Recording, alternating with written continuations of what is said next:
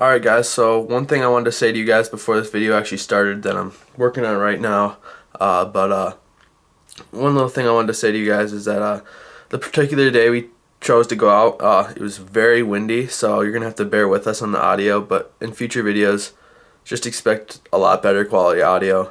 And it's really hard when you got 30-mile-an-hour winds and you guys can only go out one day a week, and sometimes you just gotta try and make things work. And in this case, I just put together a video, just put some music over it, try and muffle it out. But we did what we did, took the circumstances we had and tried to make the best of it. And that's what you gotta do sometimes. So enjoy the video anyways, guys. Thanks.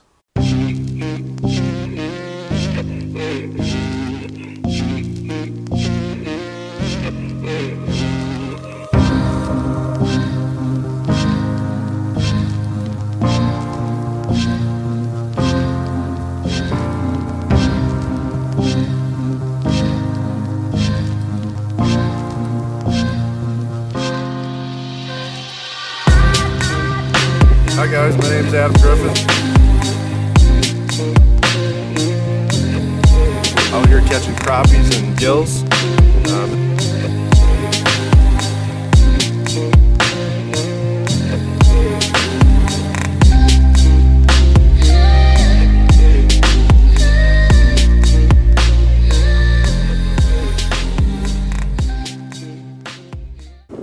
Hi guys, my name is Griffith. Out here on a local metro lake. Minnesota, out here catching crappies and gills. This is what we're using today. Tungsten jigs tipped with Panfish plastics. A couple of the other guys are also using Euro larvae. Seems to be working very well. Just have to hole hop to keep following these fish. We're going anywhere from 13 out to, we've been out in about 30 earlier, but it seems like the more aggressive fish are up shallower. So now we're keying on the break coming out of the deep holes, and that's where we're finding our better fish.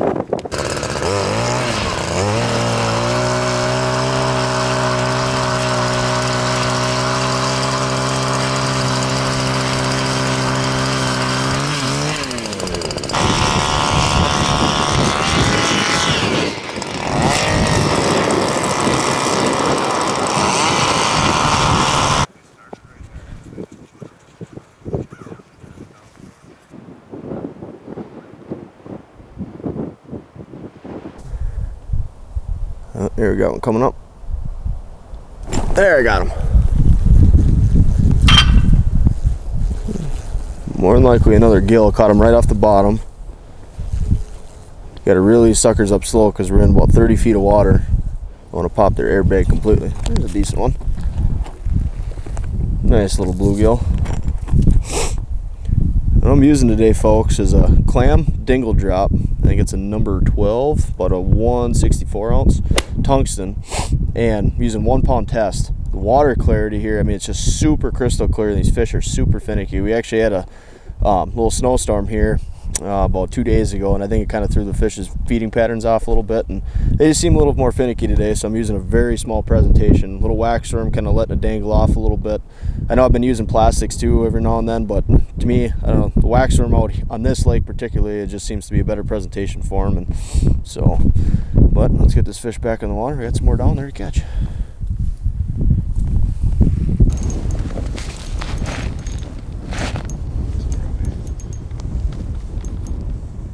Long drawn out head shape.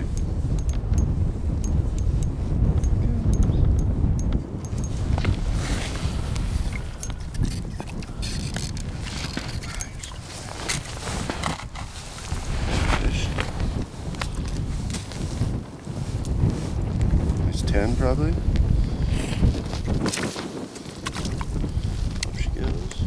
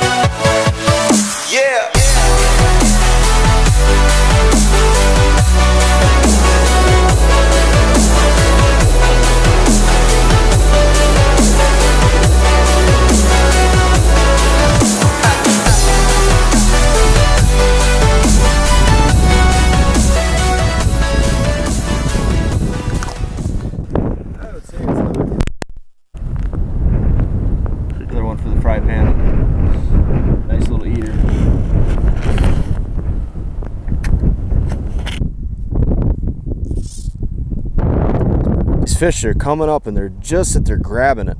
The crappies especially. The crappies they're screaming up to it. You're jigging and it's not like, you know, like you're fishing, you know, with a cork and a minnow where they come up and they just pop it. These fish are just coming up, and it's just that you start lifting your rod and you can see the tip just bending over, and there you got them. You set the hook, but it's just that you're getting them in the front lips. They're not coming up and just inhaling it. They're not very aggressive today.